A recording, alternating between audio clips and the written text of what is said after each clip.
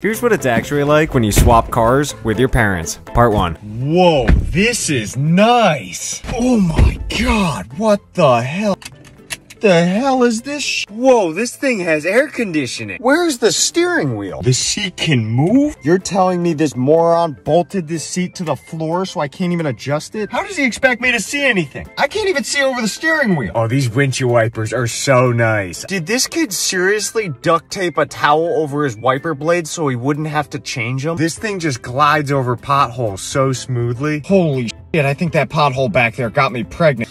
Ah, it smells like a field of roses in here. Man, I think I'm getting high off exhaust fumes in here. Oh my god, and it has a functioning GPS? I need this. What does this GPS mean? Turn left here. You want me to drive directly into the ocean? Oh, check it out. It says voice commands here. Hey, car, call Dad. What the hell does this kid want now? Hey, Dad, how's it going? Go f*** yourself.